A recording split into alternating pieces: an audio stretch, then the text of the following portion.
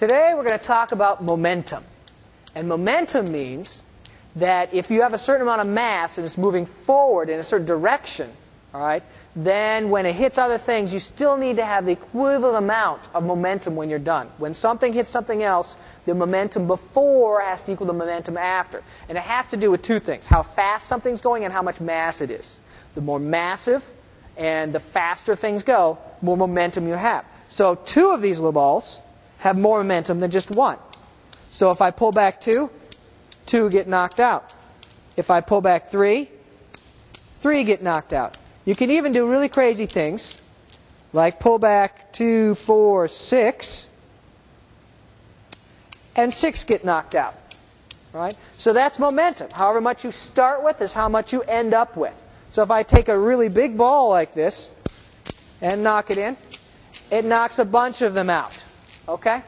So that's basic momentum. This week we're going to talk about angular momentum, which is a little bit different, but it's kind of cool. And it has to do with momentum as it goes around in a circle. But the basic idea is still the same. If you start with a certain amount of angular momentum, you're going to have to end with the same amount of angular momentum. It's not going to go away.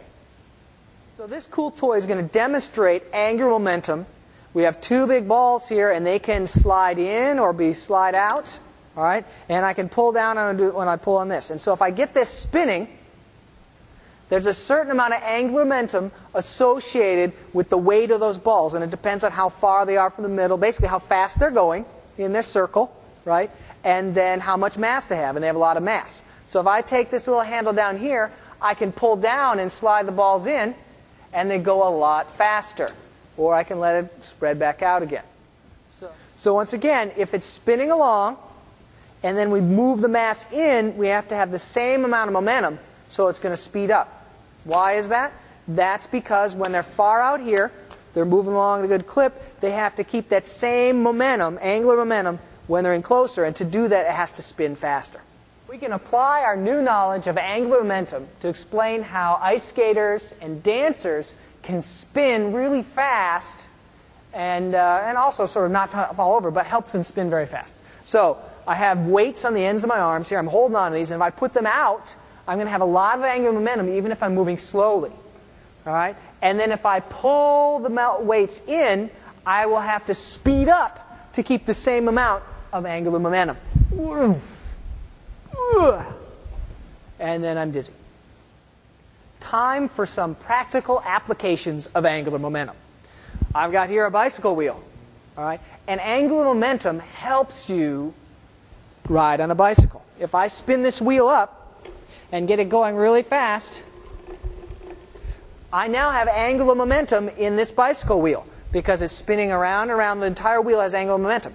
And it so happens that if I try and turn the wheel a new way, it will fight against me. It won't let me turn it just a little bit.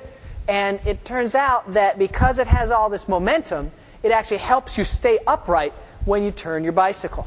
And it keeps you from falling down once you get moving. And I can also use this to turn. So now I can use that angular momentum of the bicycle wheel to spin myself around when I'm on top of a little platform. If I turn the bicycle wheel, I start spinning. And then if I turn it straight, I stop. And I can spin back the other way, one way, and then spin back the other way. Well, anyway, I can spin one way really fast. This is Dr. Carlson, orbiting myself, and I'll see you next time.